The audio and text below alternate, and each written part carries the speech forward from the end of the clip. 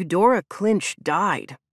I lowered myself onto the warped boards of the dock next to Thad and set the Gifton Gazette between us.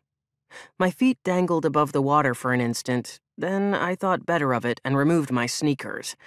I'd found them in the church donation box last week, and while they were in decent enough shape, the fit was a bit loose, and I didn't care to lose one or both to Chapman's Pond.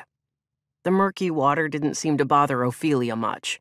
The squirrel-chasing mutt who belonged to no one in Gifton, but was looked after by nearly everyone, barreled down the dock and leapt into the pond. "Why are you reading the obituaries, Grady?" Thad asked. "It's creepy." "I've got nothing else to read." I swung my feet back and forth. "It's Sunday. The library's closed, and I've read everything I checked out last week. And it wasn't like I could buy books when I ran out of something to read." Ophelia swam to shore and disappeared into the woods, chasing a squirrel. Thad yanked a narrow bag of shelled sunflower seeds from his back pocket and poured a few into his hand. "Want some?" "No, thanks." I pushed my hair away from my eyes.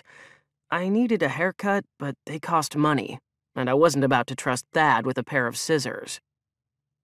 He flipped open his sketchbook and began another floor plan. If Thad wasn't drawing houses, he was reading about them, or about architects. It was all part of his plan to become a world-famous architect himself. "I wonder if Kooky's ghost is digging up flowers for her heavenly mansion." Eudora Klinch had earned her nickname Kooky due to the fact she had hauled a shovel with her wherever she went, and she dug more holes around town than a gopher on caffeine.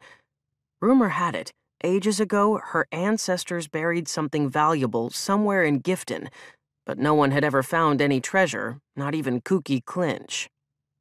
Every so often, she'd dig up some poor soul's graveside flowers, claiming to have finally found the long-lost treasure, and then take them back to her house for replanting.